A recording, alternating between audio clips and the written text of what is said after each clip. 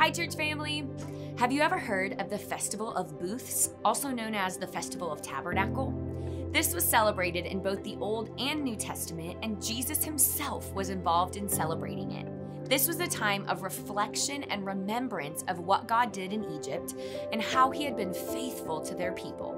It took place right before harvesting and often would end with the Israelites praying and asking God to send a rain.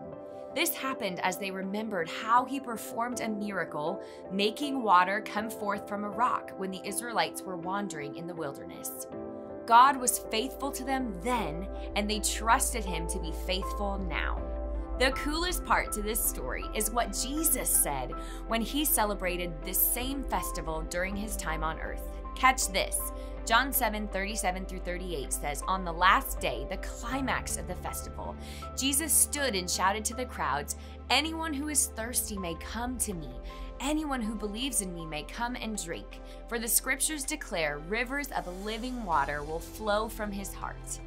So on the very last day of the festival, Jesus began to tell people that instead of actual water, they should come to him when they are thirsty, and he will satisfy them with water that never runs dry.